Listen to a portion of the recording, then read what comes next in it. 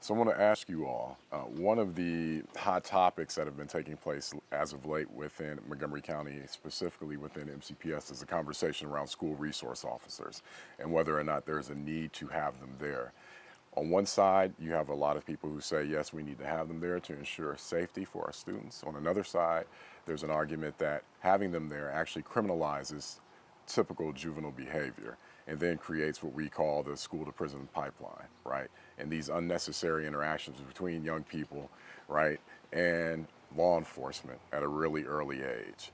So I think it's important, once again, if we're talking about the consumers of a service or a product, you all being young people are actually the consumers of this product. How do you feel about having a police officer in your school? That's a great question. I can personally testify. I don't feel safer with one resource officer in a school about 3,000 with multiple exits. A lot of these officers were brought in for restorative practices, but I see them as a set of legal eyes. When there's a fight going on, you have the security members jump in, and they're the set of legal eyes in case something happens. And that's where you kind of see the school to prison pipeline form in. Instead of labeling them as a student, you're now labeling them as a criminal. You have an extra set of eyes on them instead of disciplining them like a student. Now you're disciplining them legally. And when you look at it, you also have the inequitable disciplinary conducts going on. And how do you make sure that your white students are being disciplined the same way as your colored students or even your athletes? People like to say, oh, these are great athletes, but they get away with so much. So going back to how do I feel about them, I don't feel safe with them. I see them as a pair of legal eyes. And you look in emergency situations, there's an intruder. A lot of people use Parkland as an example, or Sandy Hook, all these mass shootings, but one resource officer isn't going to do it in a large school. You expect them to go to the other side of the building in a flash when technology has so much more power. I think what we should invest in instead is bettering our security, making sure that all those doors are locked, that there's cameras in every single corner of the school. Because why do you need those set of legal eyes if you have the cameras to look back on? And I wish we saw resource officers that looked more like us. I've never met a woman being a school resource officer. So then you get, when there's a fight, who's inappropriately touching or what was done wrong. Our past resource officer, Officer Allen, was awesome. The community knew him. He grew up there. Students had a trust within him. And when there was a change, there was kind of almost racial tensions that were arising. And you need to draw the line of where's your duty and what's right. So I just don't see the need for them. Well, actually, I'd like to say this is a great question, and I do have a pretty considerably different point of view on it. I think school resource officers are absolutely necessary, and I agree that, honestly, there probably should be more than one per school. For instance, I've been to 2 schools in Montgomery County, and the resource officer at Kennedy was actually a black female officer who was great. And the one at Einstein was a black officer. I don't know if he's still there, but he was great too. And the thing that really stood out to me was that these resource officers particularly were really interested in engaging with the students and not just being that very strange, almost militant-looking person that kind of stands and watches you and is ready to, like, cart you away at any moment's notice. No. They would absolutely, like, they would stand around in the cafeteria during lunch, and anybody could come up to them and just, they would talk. They would absolutely, they would want to know the goings-on of their students' lives. They considered themselves a part of the school just as much as anybody else. And I know that anytime, you know, someone went to see the resource officer for a very serious reason, and sometimes I knew students who were sent for very serious reasons, most of the time it did not end in any sort of legal action or them being actually arrested. A lot of the time it was a serious talk about, like, hey, man, what's going on? Why are you doing this? You know, don't do this. You know, there are going to be repercussions, but they're not going to be, like, detrimental to you. They're not going to affect you for the rest of your life. They probably won't even affect you for the rest of your week. And I think that's really important to highlight that police in general need that community engagement. If we're going to essentially say that they truly serve that community, a lot of the time what happens in the breakdown between community and police is because there's no engagement. Those cops do not know the community for which they are serving. They don't know who lives in it. They don't know who those people are. Like, your local police should be able to know you. At the very least, have seen your face enough to know, okay, I generally know who he is. I'm not afraid of him, or whoever you are, right? And I think the school resource officer program is a great way for local police to do that, to really get to know their own community. There are lots of other programs that are popping up that I know have been kind of in the works at the county level that are also different ways to do this on more of a one-on-one with adults. There's an up-and-coming program called Coffee with a Cop, which is basically where community members come and they can just sit down and have coffee with an off-duty cop. And just as a way to ask them questions about their job, their training, but also for the police officer to ask questions about whatever they don't know, whether it's, reaching out to the queer community, which we have a very large queer community here in Montgomery County, whether it's reaching out to them or getting specifically white officers more in touch with the black side of the community or black officers more in touch with the white side, whatever. That is just one example of police and community having a civil interaction where everybody can present their side of the story and be understanding. And I think that that's really crucial. And school resource officers are just one of those programs that allow that dialogue and interaction to happen. And I think it is because we have not had that much dialogue and that much interaction that we are essentially very distrustful of our own police force, which we shouldn't be. To rebuttal what you just said, how do you explain that Maryland has one of the highest incarceration rates for young black men? And I think you look back at it and you're labeling some students as criminals. It almost feels, I don't want to say like a prison, but you have that prison-like environment where you can see now students leaving in handcuffs, maybe not at your school, but it's happening. Little things now are getting reported legally, and that sort of track record, they're labeled for the rest of their adulthood if they're 18 at something that they did in high school. And you can see in the long run, you get these mass incarceration rates that probably started from a young age. If Maryland is leading in young black incarcerations, I believe it's 21 or 18. Well, I would follow up with my earlier point of, I think a lot of where the, high incarceration and the tension between, and the idea that, small crimes should affect you for the rest of your life and that you could be arrested for those crimes, I think that also is severely affected by the relationship that police have to their own community. And also, school resource officers are, they are essentially a resource. They are not the solution to systemic racism, which affects the entire country. And Maryland is obviously not exempt from that.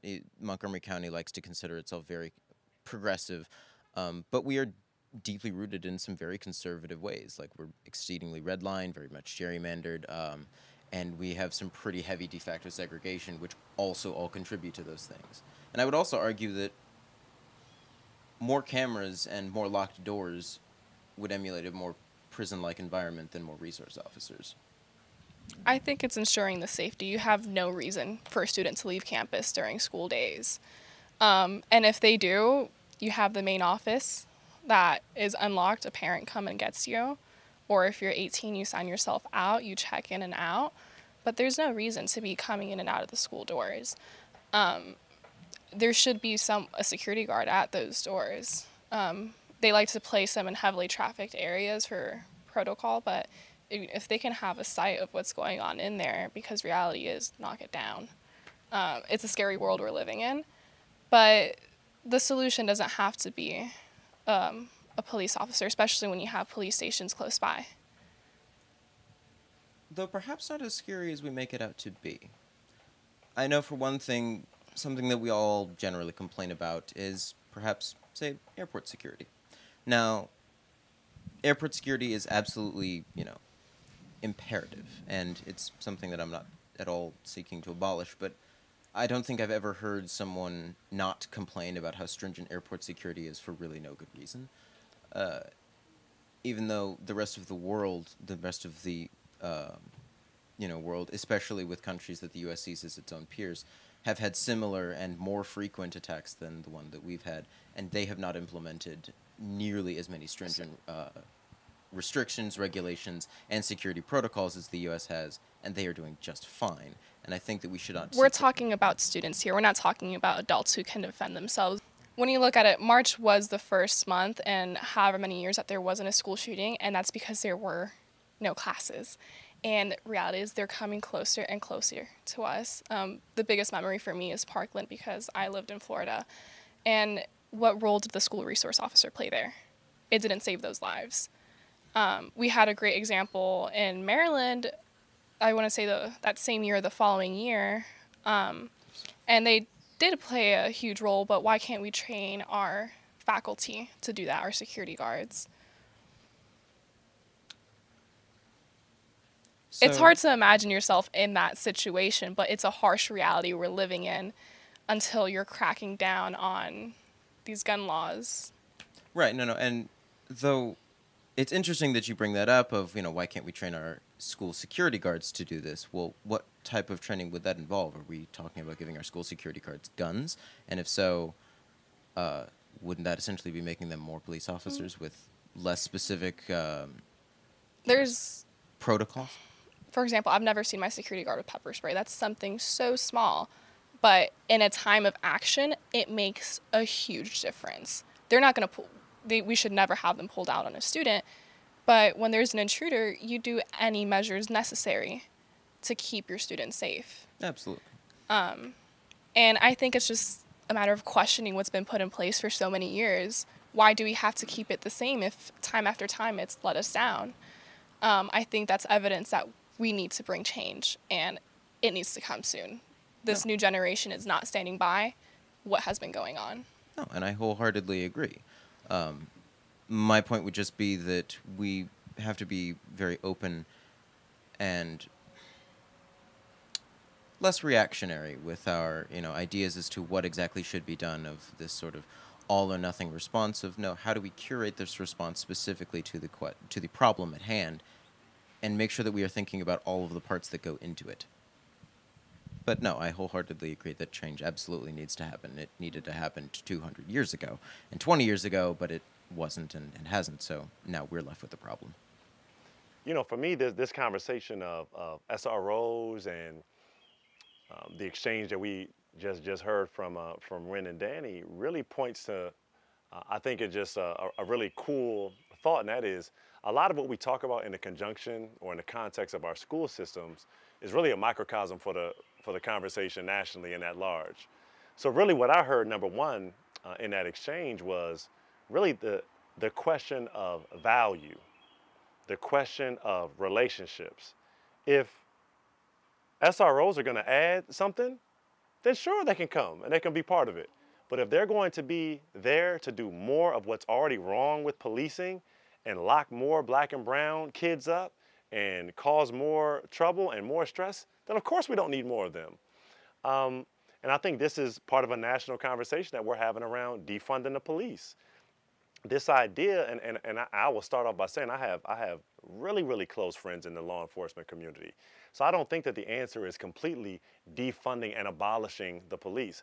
But I do think this is a question around, if I have a choice, if I'm a school district leader or principal and I have a choice between a school resource officer or someone in my building to address the underlying part of the underlying need for a school resource officer, folks like school psychologists or school social workers or even a media specialist that's going to help folks get excited about reading and learning. If I have a choice, I'm going to pay for one of those before I pay for a school resource officer, because for me, it's about value. And I think that's part of the conversation that we're having. It's part of the national conversation around defunding the police. The bottom line is that spending, research has shown, Department of Justice research has shown that the commensurate rate that we've spent on policing in this country has not gained us a corresponding decline of crime on any measurable line items. So we're spending here on policing and we're seeing returns down here. Any business, any industry where the cost is here and the return is here, it's called a return on investment, Elijah. And any analysis after a while of decades and decades of that type of spending is going to result in some sort of action being taken to reallocate those funds. Back to the school resource issue, I think it comes back to relationships, which is, again, one of my core principles and tenets as an advocate of mentoring and youth development, is that relationships are the key to everything. That unlocks everything else. I think we need to analyze our priorities for spending. Because again, if I have a choice personally between an SRO and a school psychologist or social worker, I'm going with the social worker. That's just me personally. And I think that this also is is just part of the larger conversation around how we train our officers and our law enforcement community in general to not see communities as threats, not to see communities as issues to be neutralized, especially as it pertains to, as Danny noted, Black and brown communities that are disproportionately policed, that are over-criminalized for simple offenses that ultimately affects everything else in that person's life, their ability to find employment, which leads to poverty, which leads to more crime. So it's all connected, and that's our job. It's got to be to connect the dots.